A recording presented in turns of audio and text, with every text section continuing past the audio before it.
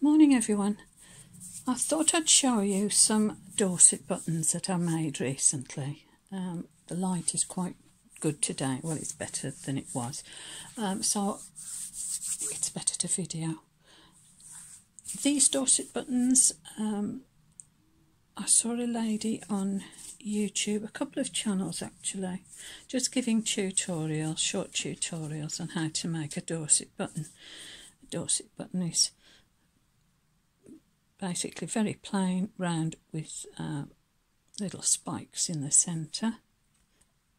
But of course you can elaborate on that and make them your own.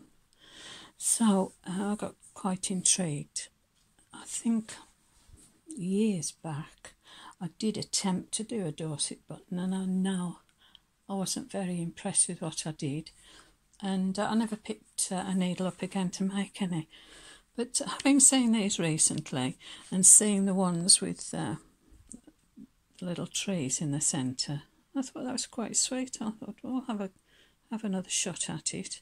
And once you start making one, you'll find that it gets pretty addictive.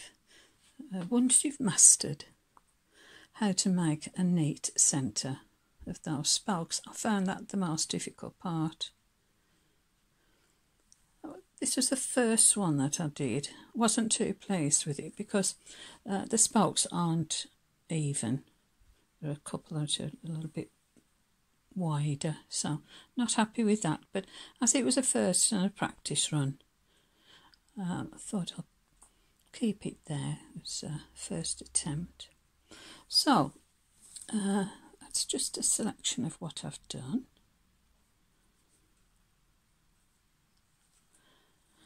On this one with the trees, I've, instead of putting French knots for the flowers,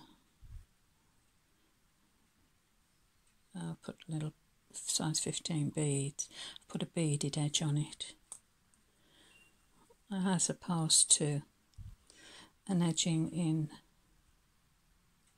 a blanket stitch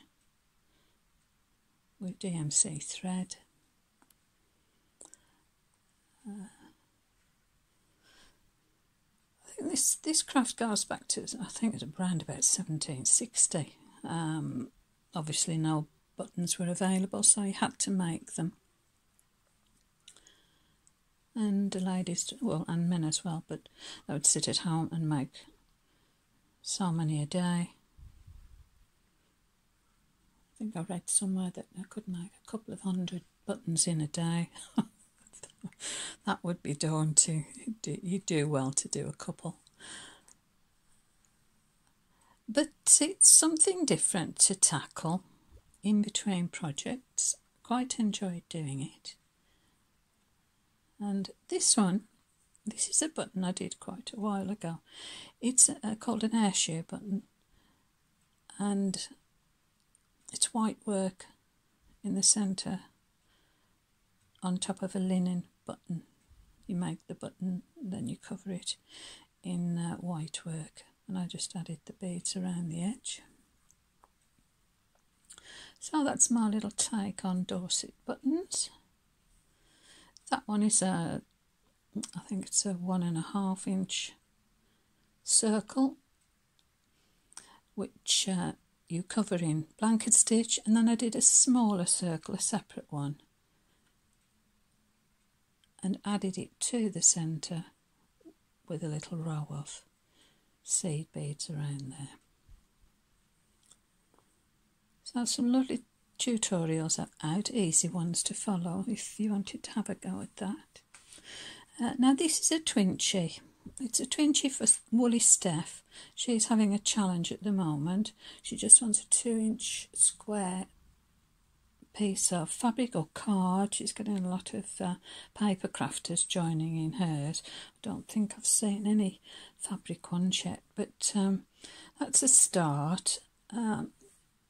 I use this, it's quite a common cameo, that one, you can get that one from anywhere, and I've edged that in peyote stitch and a little edging in size 15 beads. And I've put an edging of size 15 beads again all around the edge of the little velvet square. I hope you can pick that up.